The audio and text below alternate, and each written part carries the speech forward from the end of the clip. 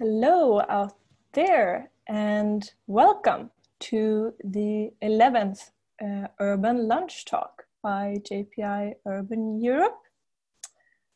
I hope you are doing well, that you are enjoying a nice lunch, or maybe just have enjoyed a nice lunch. At least here in Europe, it's lunchtime. I know we have people joining in from other continents, so very welcome to you too. As you know, we have some wonderful guests with us here today, and you should be able to see them here on the screen soon. We have Cecilia Bertozzi, who will facilitate us, and you are, I should say, an urban governance expert and architect. And we have Liliane Mupende, Uwanziga. You're an independent consultant in sustainable urbanization. We have Karina Landman joining us from South Africa, and you're an associate professor at the Department of Town and Regional Planning at the University of Pretoria. And we have Bahanur Nasya, and you're an architect, film producer, and project manager of PlaceCity. Welcome to all of you, and we will soon hear more from you. And just a few words to all other participants who are listening. You are welcome to type in the chat throughout the whole talk, and you can drop your questions in the Q&A function on your screen. We don't have time to let everyone come on screen and talk, but we hope that you can still enjoy listening to our guests and type whatever comments or reflections you have in the chat.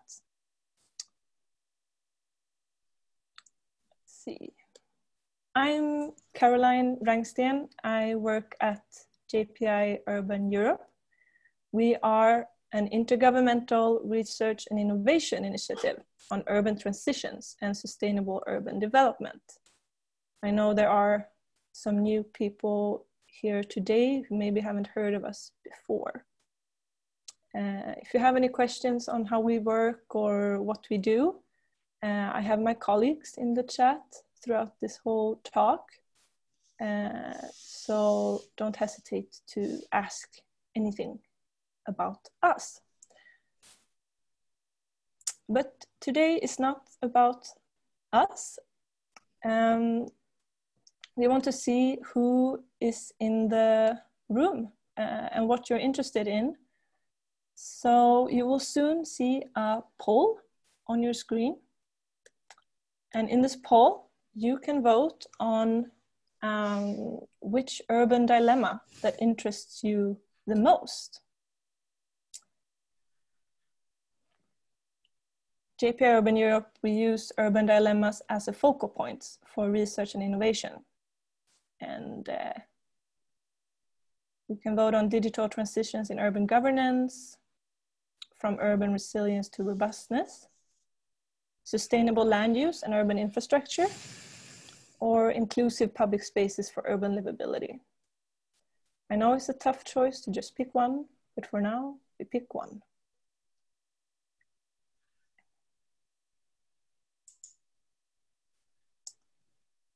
Okay, some of you have voted. I will soon close the poll in 3, 2, and 1. And here are the results. The majority of you are interested in inclusive public spaces for urban livability. We also have some infrastructure people here on second place. Thank you very much.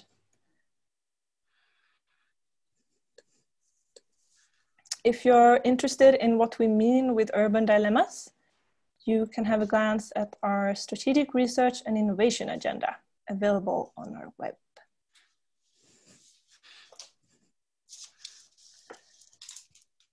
So these dilemmas that we're talking about, but innovative governance as well, are part of or in a similar discussion as many other policy documents, both global and European. And we found some quotes, for example, in Agenda 2030 on this. You can see them on your screen.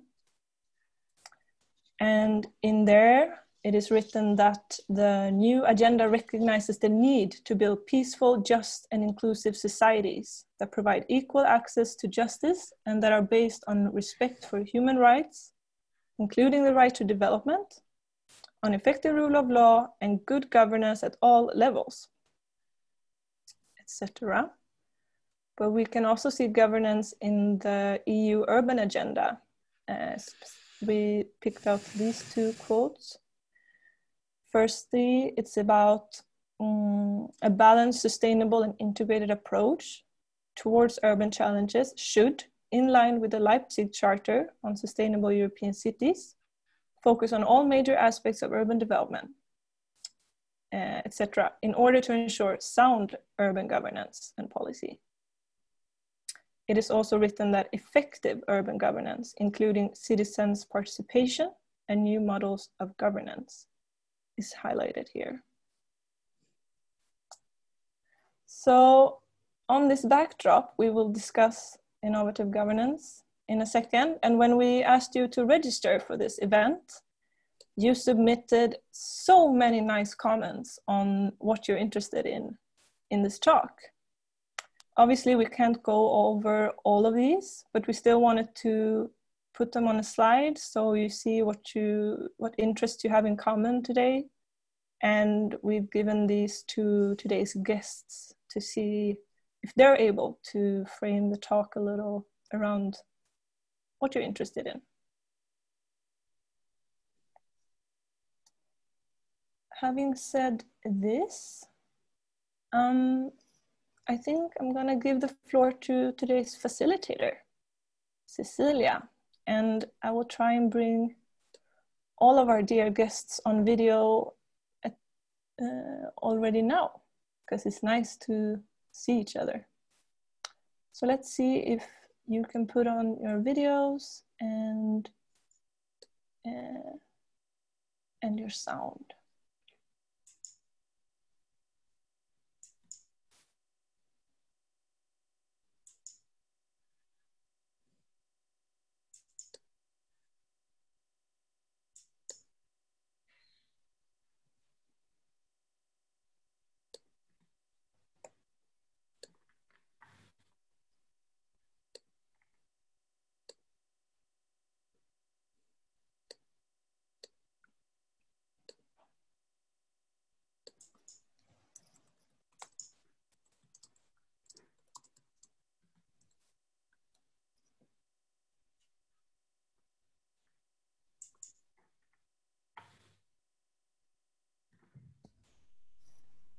Okay, I think everyone are unmuted, but the videos are not on and we're working on that.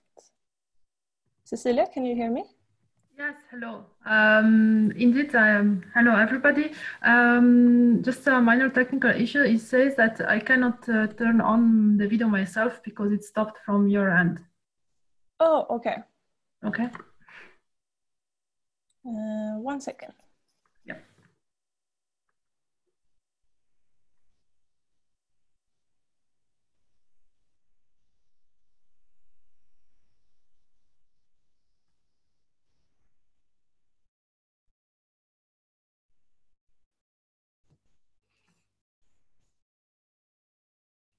Okay, maybe if everyone can hear me, I could already maybe start while we try to solve this issue. Hello?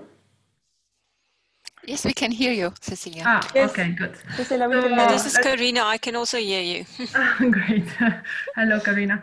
So let me start while you solve the issue, Caroline.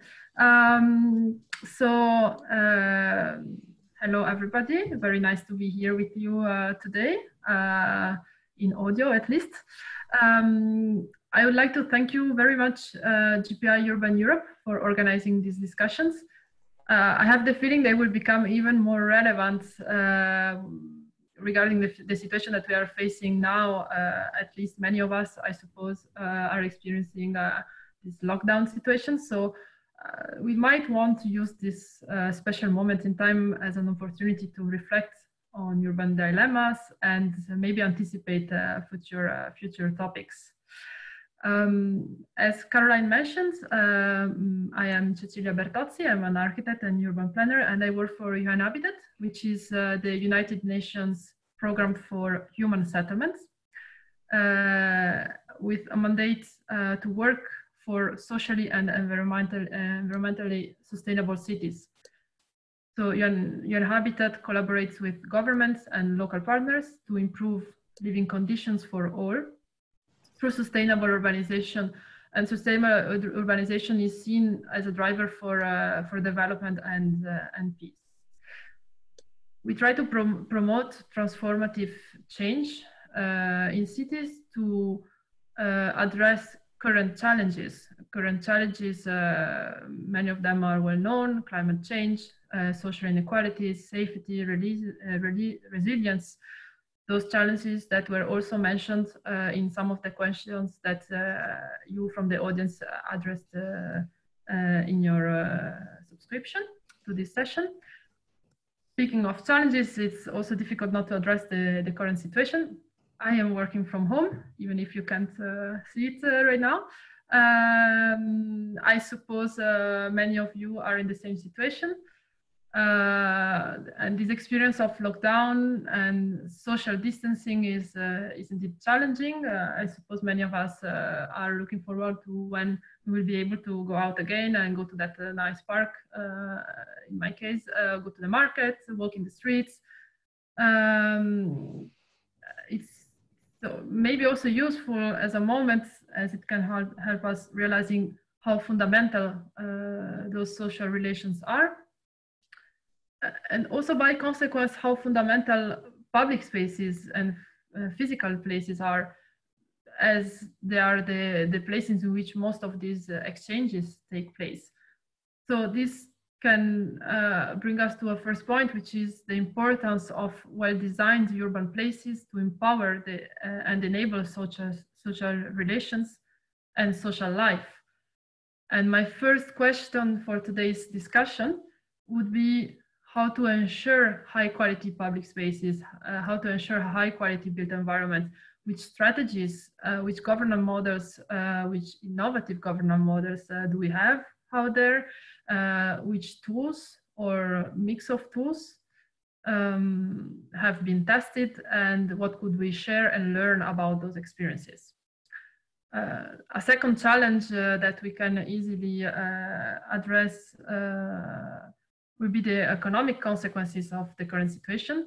I'd like to invite you to have a look on the website of UN Habitat. Today, a key message has been issued on the situation of the COVID-19 and what it implies in terms of urbanization, sustainable urbanization, rights for all in terms of quality of life. The economic consequences are very hard to anticipate. It's really not my field, so I'm not able to do so, but at least we can anticipate that there will be economic consequences, which raises the second question. If now already many cities are facing difficulties in financing adequate public spaces, this will probably be even more the case after this period of economic struggles, let's say. So which alternatives do we have? What alternative solutions are out there? Which examples of smart use of local resources? And when we talk of resources, we talk of physical, material, economical resources, but also of people. So I think that the cases presented today will bring some ideas of possible answers to those two questions. Let's get the session started. I'd like just to mention, as Karina was saying, I had a look as well at the questions that were raised by the participants. I sort of grouped them into four main points. One is the question of having concrete examples, sharing best practices, but also failures, basically concrete examples. Second one is about social inclusion, the social inclusion dimension, but also the co-creation, how to involve the citizens. The third point is the question of the governance, which model of governance. We can talk about multi-level governance, the role and responsibility of local governments, the bottom-up and the top-down relation. And the fourth point is to address the current challenges, as I mentioned just before. So this question for me link very much with what you can see now on the screen, which is the declared actions from the World Urban Forum 10, which took place last February in Abu Dhabi. The topic was Cities of Opportunities, Connecting Culture and Innovation. I put here just three small sentences from these declared actions that you can also easily access from the website of UN Habitat, or maybe they are now shared on the comments, which says that cities have the opportunity to take the lead. So the first point is cities are seen now as the scale where these changes, or many of these changes, are going to happen, or could happen, or should happen, and also the scale through which we could address at least some of these challenges. So this is what the first point is about. Second point, strategic integrated urban planning provides the tools to address those challenges. The notion of integrated urban planning is very interesting and important because it brings this inclusion dimension and also this transversal dimension and also this multi-level dimension, which is also highlighted in the third sentence that I put here. Innovation and cultural heritage must be at the foundation of how urban centers operate, with strong support from national governments, a strengthened role for subnational and local governments, and a systematic collaboration with civic society. So here we address the two other topics of the multi-level governance, where everyone plays his role, and the fundamental integration of the civil society. This is a point that is highlighted many times in this declaration. So I wanted to highlight this almost perfect correspondence between the question that were raised, or the topic that were considered as important to be touched upon, and this declaration that comes from the WUF.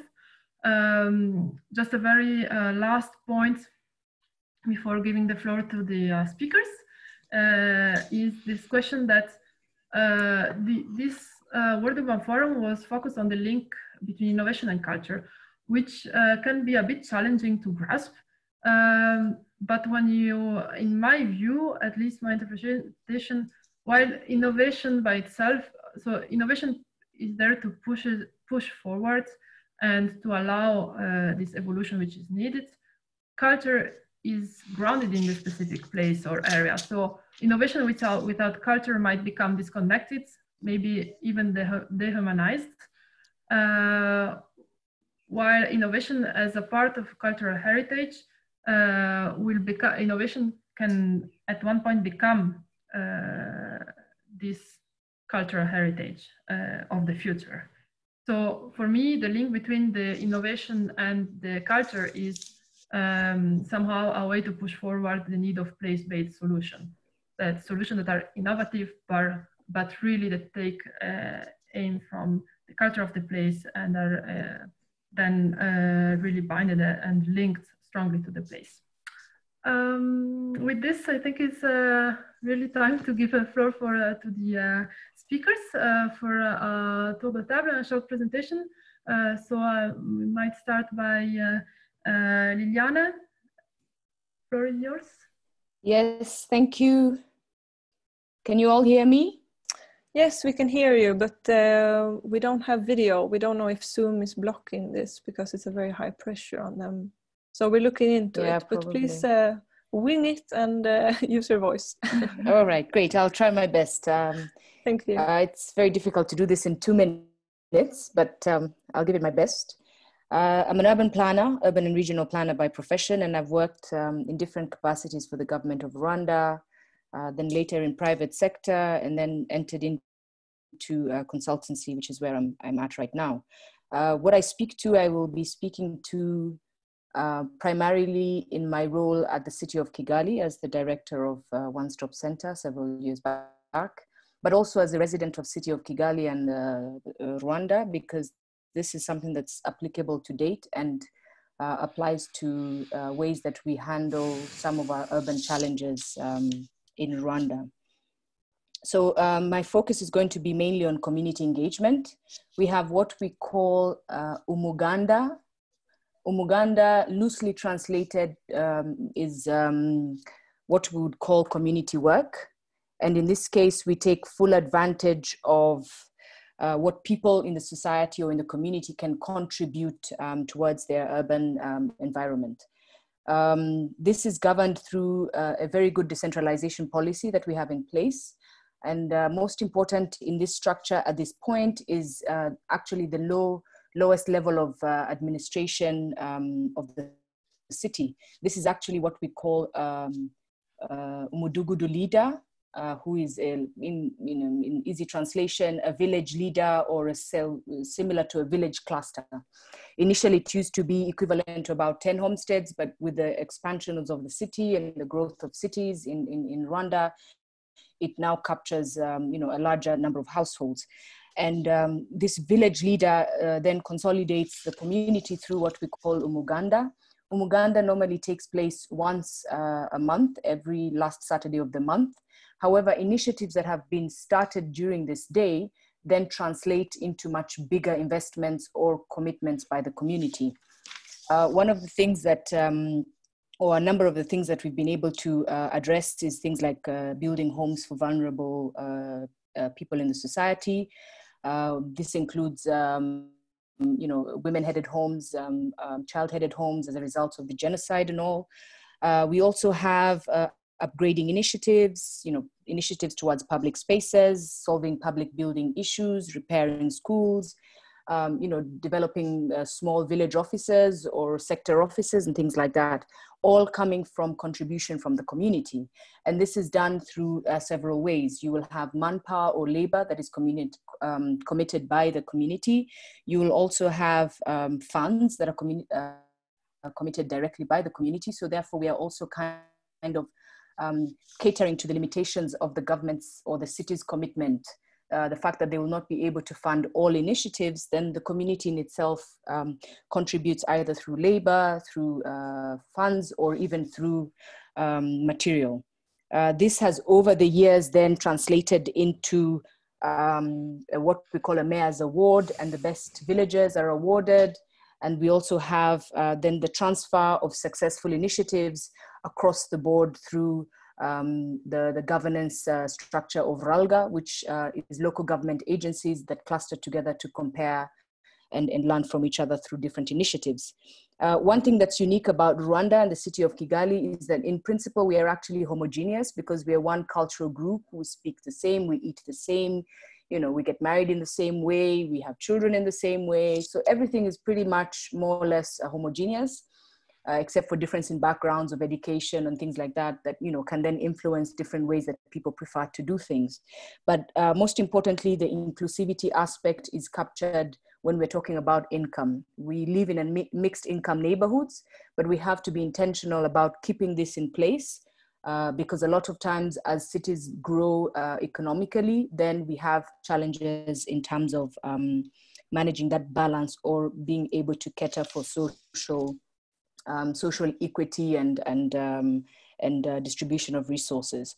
So in, slightly more than 2 minutes and in a quick nutshell, that's what I would be introducing to this discussion.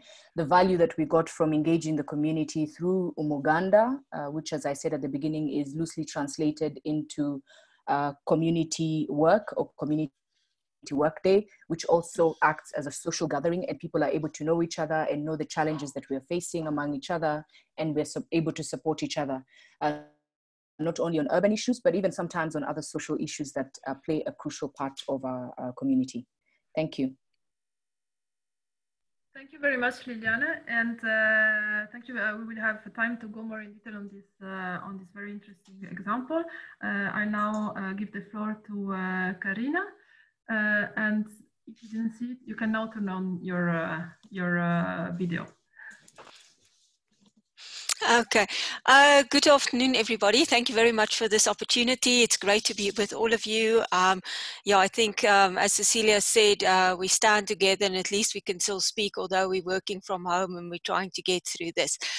So yeah, from my side, all the way down in South Africa, I've got a background in architecture, urban design and planning, and I've been involved with many other people on research focusing on public space, urban sustainability through resilience and regeneration, and issues related to that.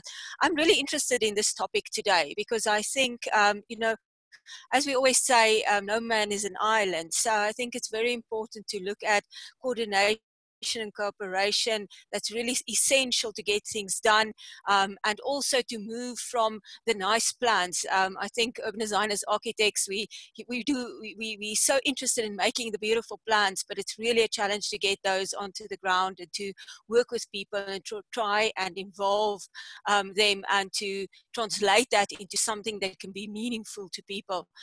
So how do we really get that innovation through governance practices to allow for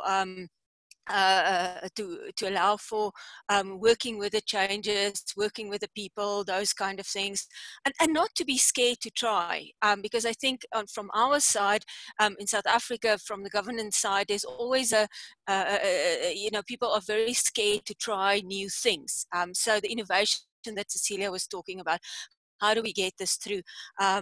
And also I'm interested to find out what others are doing, especially in terms of rethinking and remaking public spaces.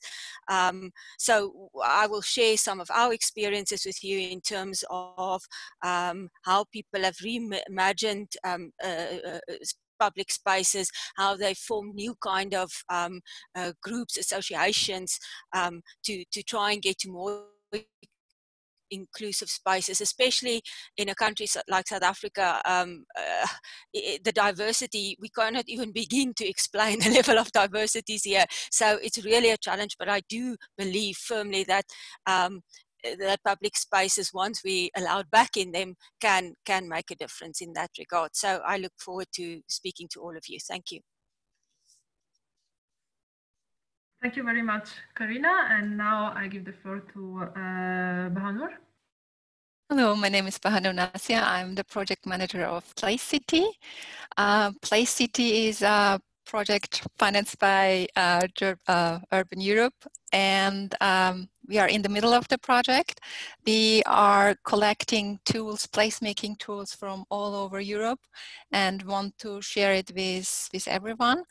And besides tools, we also want to have a framework where the placemaking is utilized to activate places and to involve citizens and some certain stakeholders. And in both cities where we test those, like Oslo and Vienna, the context is totally different. Next. So we are collecting tools, but we are collecting also projects. So if you have any projects, also my partners from Africa, if you have projects, feel free to share it with us. We are also featuring placemakers and try to show what their struggles and achievements are. And we also publish activities so all our partners can have better visibility. And as said, the tools are published on our website, and we also try to give background infos in collecting stories, how these projects in public space and so on came together. Next. Within the project, we in the first year, we interviewed all placemakers in Vienna and in Oslo and tried to put them together in a publication. If you go on this link, you will be able soon, not yet, soon to download this publication. And for us, it was very important to understand what the struggle of placemakers are in the cities, and to understand how we can support their work. And it was also a little bit surprised to see that it's not only about finances, how to do the projects, how to start projects and how to continue projects.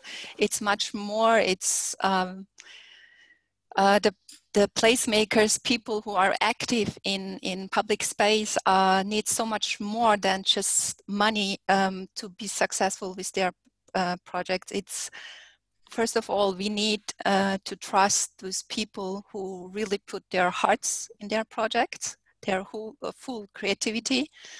We have to understand them, give them the respect they need, and we have to enable them by even visiting them, inviting them in our cities, in our neighborhoods, and so on. So it's not only about having the right policy, the right funding, but also trust and support and help, so we can better improve our cities together. Next. If you have any questions or would like to learn more about the tools we gathered, or if you have any stories or tools to share with others, you can easily contact us. And yeah, we would be happy to hear about your projects also, and yeah, also present our projects. Thank you. Thank you very much, Bahanur. From my side, I'm gonna give a very short presentation of our project Urban Maestro. Unless we will first have the polls, Caroline? Yeah, maybe we first have the polls. Okay, let's see if our participants are with us. Let's see here, and you will soon see another poll on your screen that you can vote on.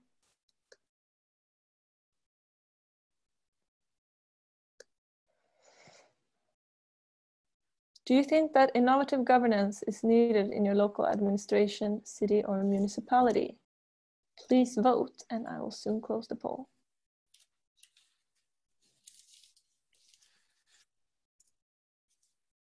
Okay, 3, 2, 1. 100% yes. Okay, and one more poll. How do you who participate today, how do you understand innovative governance? We will soon dive into it a bit more. Please tick all the options that you relate to this topic. So you can tick as many as you want.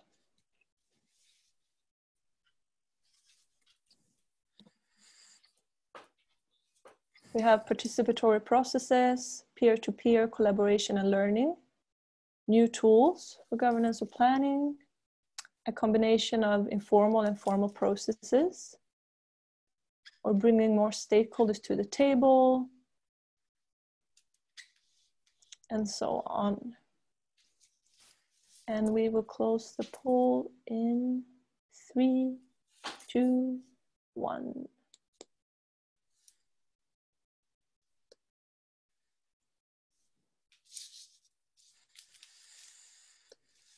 And we should be able to see here. Change in decision-making structures was rated quite high. Also new tools and a combination of informal and formal processes, participatory processes as well. Okay, Cecilia, it sounds like you can take it from there. Speaking of Urban Maestro. Yes, thank you very much, Caroline. So I'm at Yon Habitat. I'm working currently on a research project called Urban Maestro.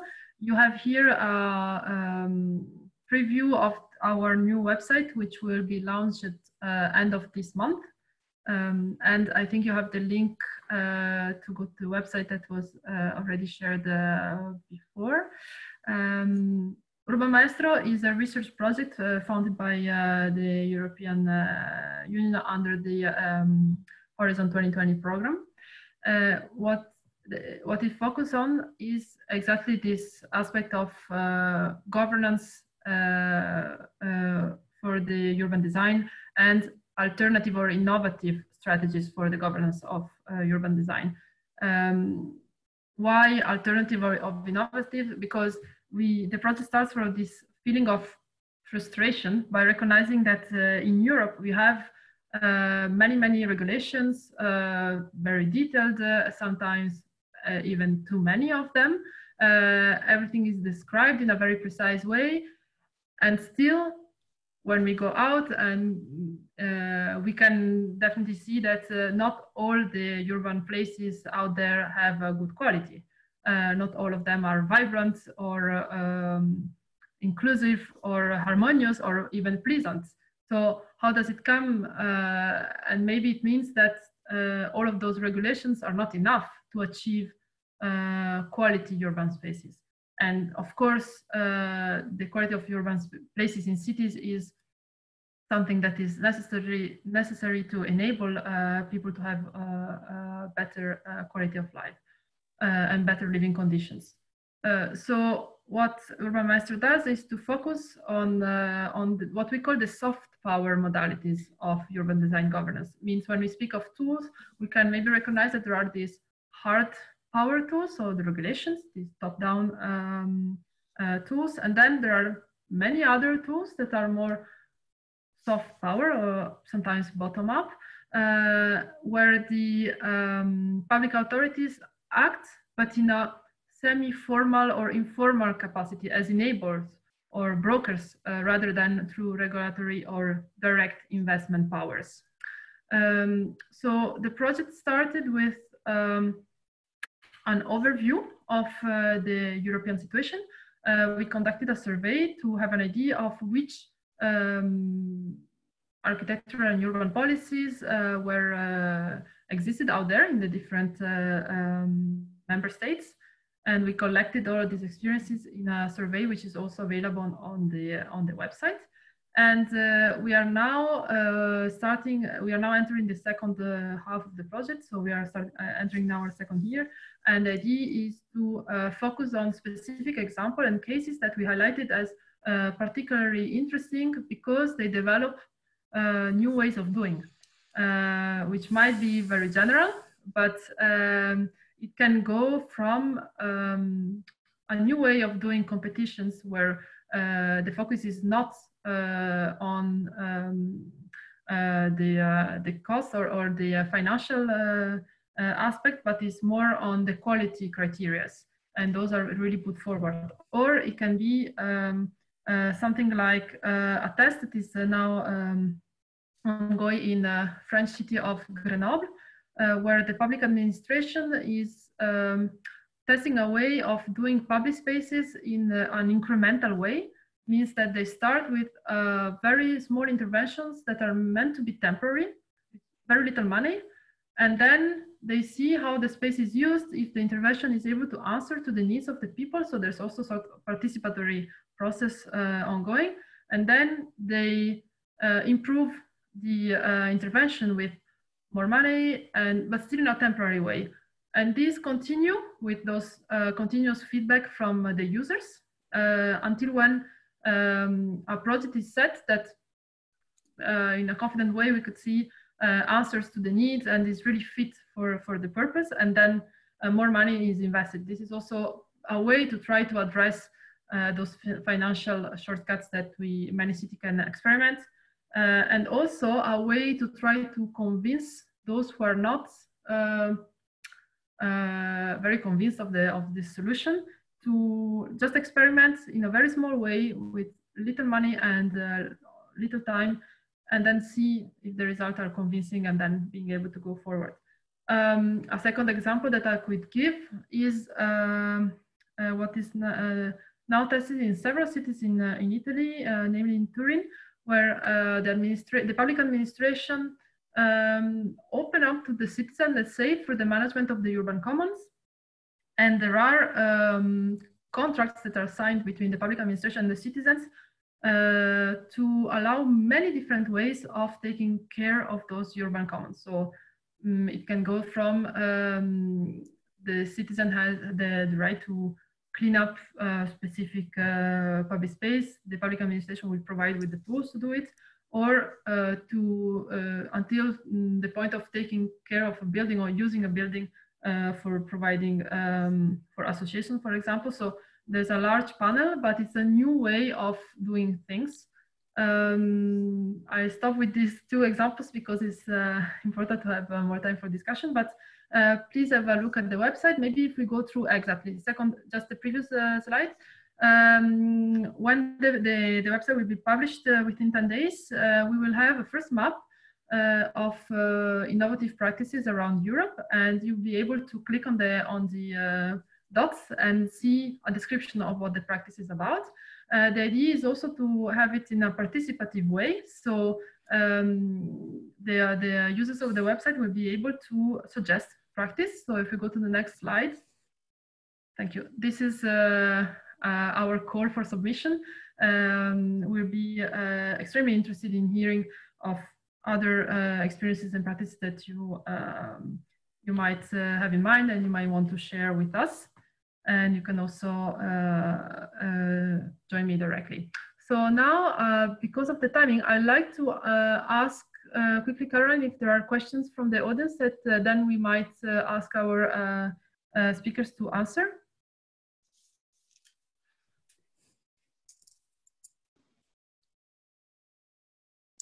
Yes, we have a question from the audience.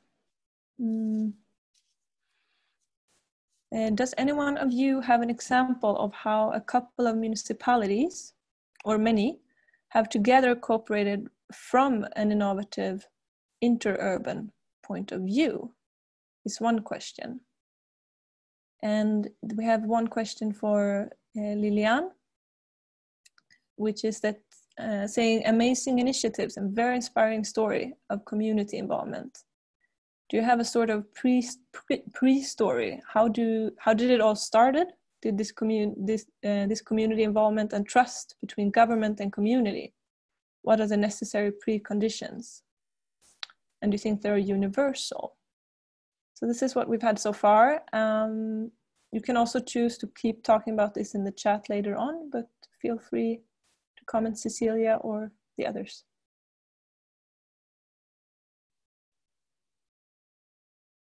About the first question, maybe I suggest we could go, Karina, maybe you can start from there. Yes, I can come in. From our side in South Africa, I'm unfortunately not aware of many municipalities working together, as was the question, as was asked, in terms of public space development. But there are examples of innovative practices within municipalities of how they involved communities, and then very specifically in our case, how communities were then able to take first of all, how they involved communities and the private sector in terms of the establishment of new parks, but then later how communities were able to take that further through the formation of different groups that then came in to take care of the parks, similar to what you were describing in terms of what's happening in Europe. So there are examples related to that that I can talk about, but not directly to the question. Okay, then Liliane, maybe you want to answer to the question that was specifically addressed to you? Sure, I will. But just before I go to the question that was specifically addressed to me on municipalities working together or cooperating, one of the institutions or agencies, or maybe better put, associations that has responded to this quite positively for us in Rwanda is what we call the Rwanda Local Governments Association, RALGA. RALGA, definitely, what they primarily do is they bring together all the local governments and then they map out successful stories where they've not been necessarily successful and the reasons behind it. And then there's normally an exchange structure. It could be through written documentation, and sometimes it's actually through gatherings, different mayors and their key technical people are able then to gather and share the successful stories. And that's how we transfer one successful thing to another local government, or even we actually have joint interaction. But coming back to Valeria's question about how this all started, I think it goes, back several years. We've always lived typically in clans or in clusters of homesteads in one compound or in one boundary or one perimeter.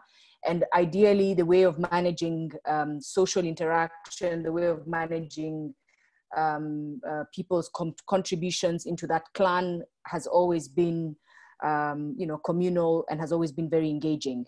Now, where we were able to actually elevate this to the level of using it as a tool for government and community to interact and work together was when we realized that, we have what we call homegrown solutions that we are now elevating in different perspectives. So one of the ones that I've cited here is Umuganda, but I could also mention another, which is Gacaca. Gacaca is our local courts that we have used to address the issue of the genocide that took place here in Rwanda, fully acknowledging that, a typical solution would not have been successful in the context of our society. So what has happened is that this is something that's been practiced over the years, but then the government and the community has then given it a new twist. We've introduced ways to make it much more productive. We actually now have started to have whatever contribution comes from the community, it is monetarized. So whether it's labor, whether it's material that's given in kind, this has actually been monetized and becomes a part of what we call the government's budget or a part of the local authorities' budget. So this is given value. It's not just that the community is contributing and then tomorrow you have no idea what this contribution translated to. There are ways in which this is monetized and then it's given value. I think it is very possible to actually translate it to universally because it's all about, I think, leadership and governance and how it's approached. And one of the things that makes it very easy to succeed, or maybe in some cases actually fail, depending on how it's approached, is that it's at a very decentralized level. It's very decentralized. Therefore, you're actually engaging directly with the community. The community see this village leader and the opinion leaders every day. And so we engage in different ways. And now with social media, you're actually able to use WhatsApp and Twitter and other aspects to be able to create groups or to be able to create ways to interact even much more effectively.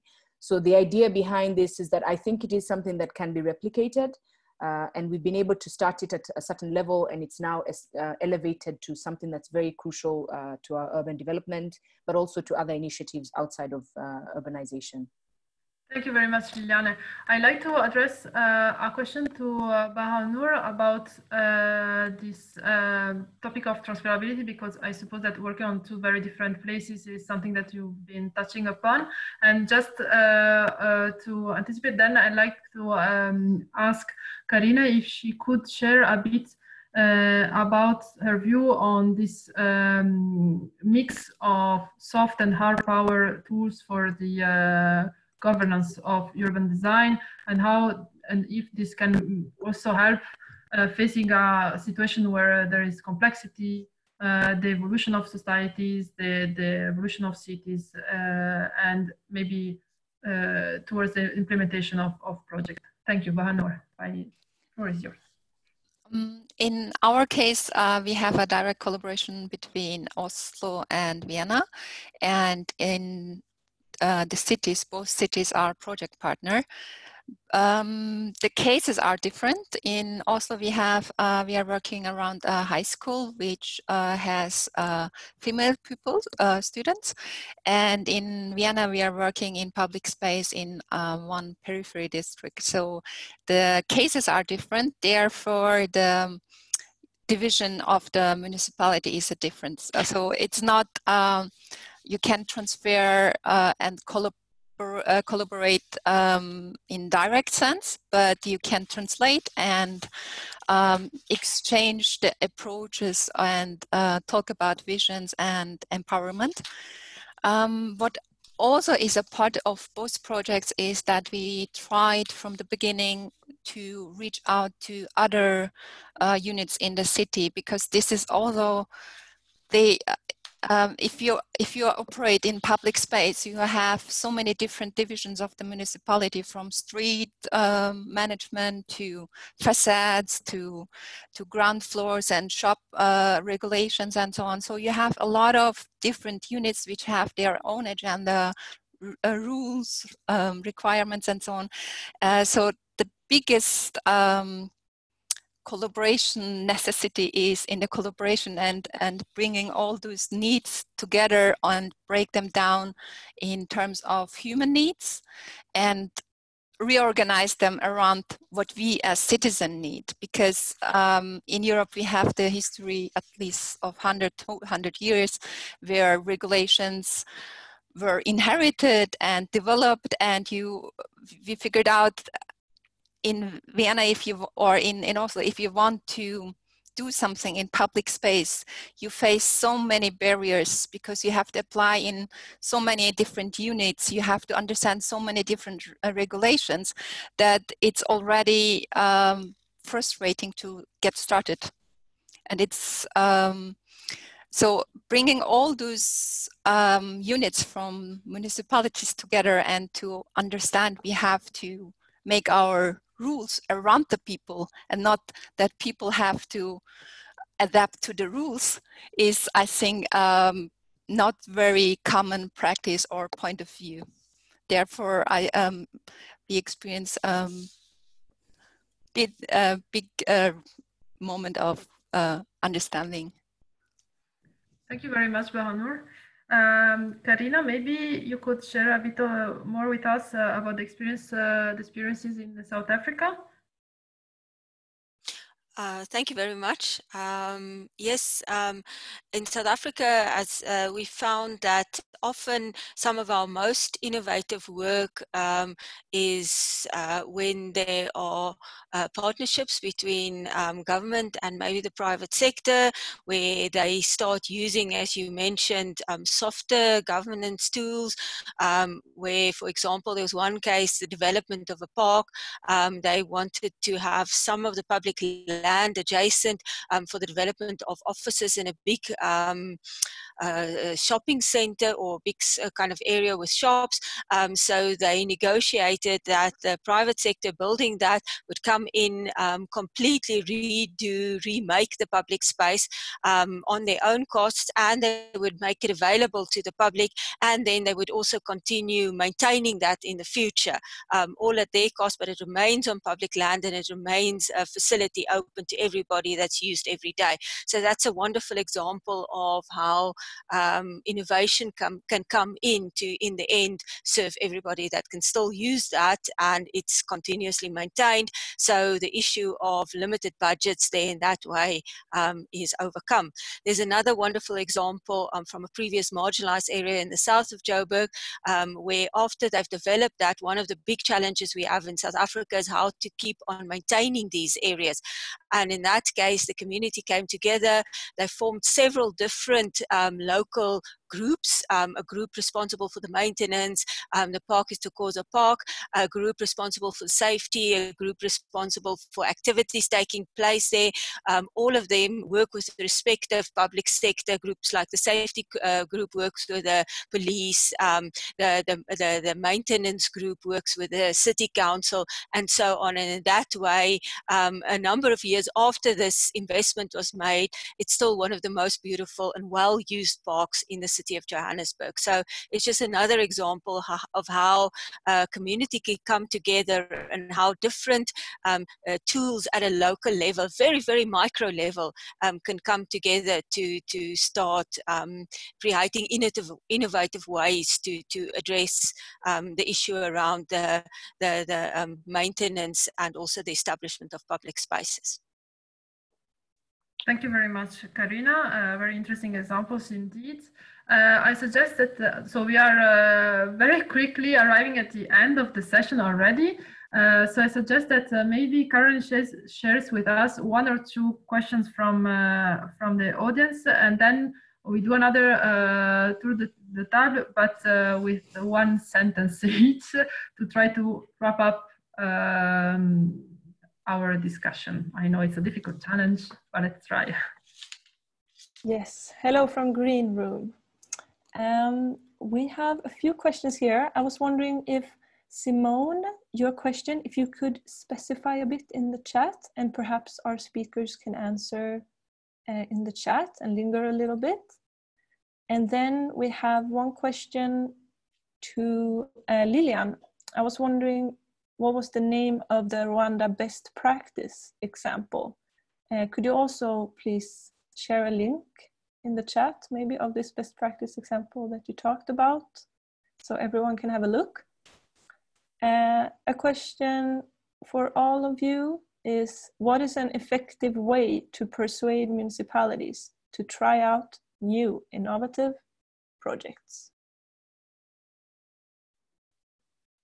Okay, thank you. I'll give the floor to Liliane. Just the first short sentence on this last one. From what we are seeing, a good way is to test, so to use sort of testing experimental strategies that again are maybe temporary. So also using these temporary architecture strategies to allow testing of solutions with little means, little time, and so it's easier to get the approvals of everyone for something that is more temporary and not asking for many resources. This is one of the conclusions of the result we can share. Liliane? Yeah, great. Thank you very much. I think for us, what's been successful, I mean, Rwandan cities are competing, I think, because we're a young country in the context of trying to innovate ourselves in so many different ways. There's a lot of competition between each other. And so I think for us, one of the tools or the ways that has been very beneficial is trying to bring in competition between the different municipalities, but even within the different local neighborhoods that form these municipalities. And like I said earlier, we are monetizing all the initiatives and involvement. So whatever the community brings in is monetized, and it comes back to bring value to what the city or the municipality or the district or that specific neighborhood has achieved as a whole. And, you know, we have a competitive structure that goes from decentralized levels at the lowest right up to the top of the government. So for us, competition has been the best tool, I think, or the best way, effective way. Thank you, Liliane. I ask one last wise sentence from Bahanur and then from Karina, and then we will have to wrap up. In our case, I think we can summarize that we need to listen better to our citizens. So in case of Oslo, for instance, there was an implementation of basketball field in front of the school, and the students wanted to have a football, soccer playground. So all those things, we just need to listen, and then we wouldn't make such wrong investments, which are not hearted by the people who use it. And the second thing is empowering. We don't, as my colleagues also said, we don't need a lot of budget. It's the trust that we have in the people who are placemakers, architects, designers, achieve, or regular citizens who want to do something. It takes a lot of time, a lot of energy to spend it on public good, and we should just facilitate that as cities. And if we do listen and empower those who want to do something, then I believe it will be better. Thank you very much, Bahanur. Karina, one last sentence. Yes, I think from what we've seen in the country and the people in the communities we worked with in projects, one lesson would be to be open to work with change, not to be afraid to try new things and to test those things. And if it fails, then we just adapt and we go forward again. I think the most debilitating thing is to sit there and not to do nothing. And to do nothing, not to do anything. So I think that would be, if I can summarize in one way, all of the greatest, most innovative projects we've seen in this country in terms of public space development has been by trying out new things, and then that becomes a good example in practice that others can follow.